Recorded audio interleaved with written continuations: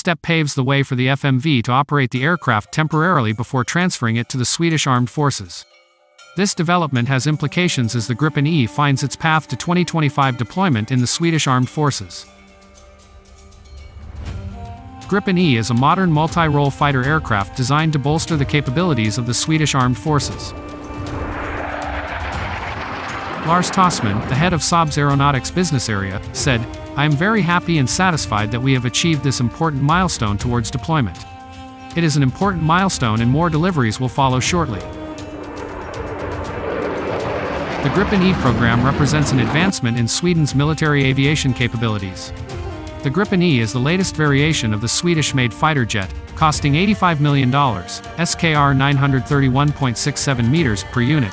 This is considerably more than the previous D&C variants, according to Global Data's Sweden Defense Market 2023 to 2028 report.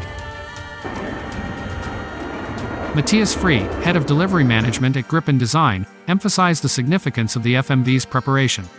He stated, "The delivery means that FMV has now received all parts of the weapon system to independently operate Gripen E. Their technicians have received Gripen E training, and they have initial capabilities for flight line operations and maintenance."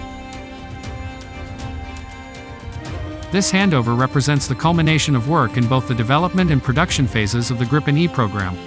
Free commended the dedication of employees, saying, "This is a very important step towards deployment in the Swedish Armed Forces in 2025 at F7 Satinas, and FMV has now applied for its own flight testing permit from the Swedish Military Aviation Safety Inspectorate."